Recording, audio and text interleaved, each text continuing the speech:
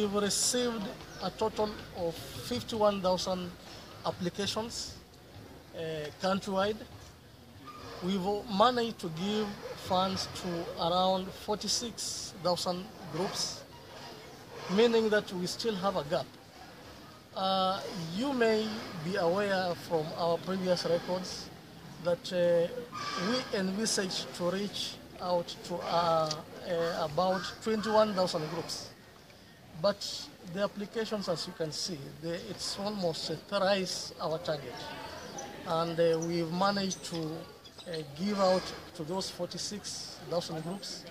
We still have a backlog of almost a junk. And remember, this is a continuous process. Even as we are seated here, youth, women, and the disabled are applying for the fund.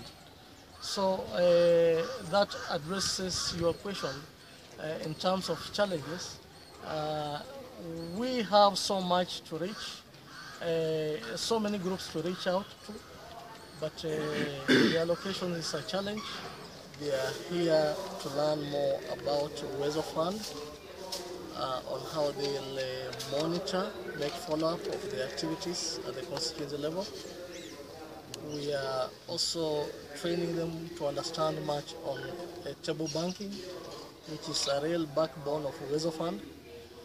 We are also training our committees to understand on business development support, where they need to understand the various businesses that are found within their constituencies and their counties.